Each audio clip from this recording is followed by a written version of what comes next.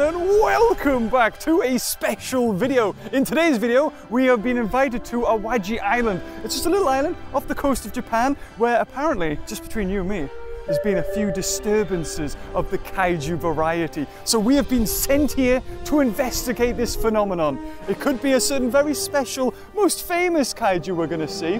So why don't you join me on this amazing adventure? Let's go! This may be the last, it's like found footage, like what was it, Cloverfield, bye! So not only do you have the zipline here, but you've also got a National Awaji Island Institute of Godzilla Disaster, which is very interesting. So this is the start of our adventure. We're going to be taken through a briefing of what we're going to do, and then we're going to go ziplining and then shooting something. Maybe Godzilla, I don't know, let's go. First up, we were shown a movie filling us in on the current situation. Unfortunately, I couldn't film any of it, for obvious reasons, but I'll do my best to recreate the scene. Godzilla erupts from the ocean, ready to attack Japan, when the task force sends in jets, distracting Godzilla and luring him to the trap on Awaji Island. The ground beneath explodes, trapping Godzilla. Finally, a nerve agent is dropped into Godzilla's mouth, rendering Godzilla inactive. So apparently Godzilla has been implanted or inactivated, and now we've got to conduct surveillance. So we're putting all our stuff away, and we're going to sort of fly into his mouth to, you know, conduct surveillance of his tonsils. We all ready? Ready to go? Protection? There we go. Better protection now, I think. Suited up, we were ready for action. Is this still going? All of our training led to this moment. There was no turning back now. 3, 2, 1, let's go! The handle moved a little bit there, I was a bit worried. Yes! I can certainly see that this is indeed Godzilla! And now the crash, like, wow, it's so good! It's not like too intense. The Godzilla in the distance is a bit more ominous, I would, you know, it looks a bit more ominous, so there's a little bit more thrill to it. But you know, it's a fun sort of thing. I think anyone can do it, no matter what age, really. It's not as intense as like a roller coaster. Normally that's what happens with these things. Like you'll get something that's branded, but it'll just be a roller coaster, except it has a name. Whereas this, I mean, look at that. Look at that. That is amazing. They made a ginormous Godzilla, only in Japan, of course. But if you do get the chance, I would highly suggest checking it out. It's awesome. You even get a giant claw. The reconnaissance mission a complete success. We moved on to the next phase. We'll do like a first-person shooter. Here we go. What does this say? Remove the scattered Godzilla cells. That's what we're supposed to do. Look down the sights and shoot. Let's kill Godzilla's babies. All right. Here we go. Get the gun. Oh, here we go. Gotta do the shooties. Double kill. What I didn't realize was that I had missed a vital part of the game. Yes, you are supposed to shoot the cells, but they can attack you. So when you hear this noise,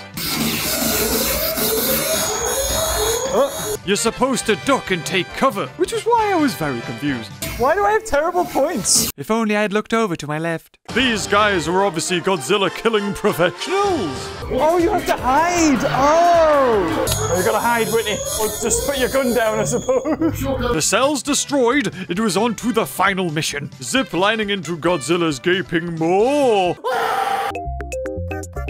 Strapped in, I was ready to go one more time. Towards Godzilla! 3, 2, 1, let's go! Woo! As we hurtle towards the giant Godzilla! I just hope he's had a breath mint! Woo! Oh, it's a lot bigger! Whoa, look how pretty your teeth are! Was the Godzilla okay? My balls hurt. Godzilla okay? Godzilla was friendly. Was he friendly? Yeah. Didn't say anything though. Now walk out of shot. So, job's a good one.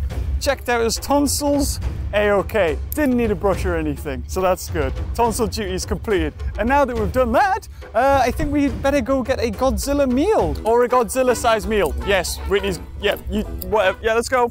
But before we go get food, there's the museum to check out. And there it is, the new Godzilla in the franchise, Shin Godzilla. All the different places in which like Godzilla's roamed and destroyed things, all the different fights as well. And it was chock full of a variety of different things. Like this one being of Godzilla taking on Mechagodzilla. And if you look very closely, the attention to detail was great. Look at this, you got so much detail with all the people. And then you had these standalone pieces from iconic moments in each of the Godzilla movies.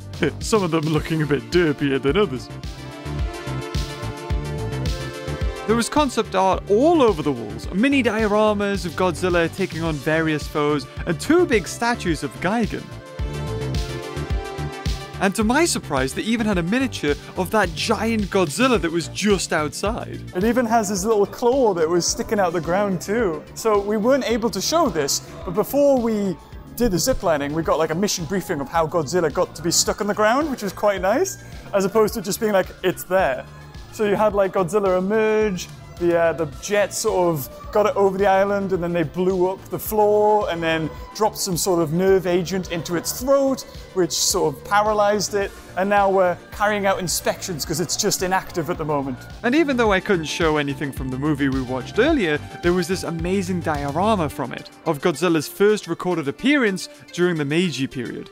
This thing looked gorgeous. And contrasting that, right next to it, you had Godzilla's most recent appearance, with tanks and everything shooting him. They also had a spotlight section focusing in on various characters from the Godzilla franchise. And by my surprise, they even included the 1998 Matthew Broderick Godzilla, which was the last thing I was expecting to see here. Bless its little unwanted cotton socks. And we even got to take on Godzilla, but we didn't really stand much of a chance. They even had cabinets showcasing every Godzilla appearance, including the first one from back in 1954, looking just as rubber suity as ever. There was honestly so much to see here, I'll not try to stay here too long.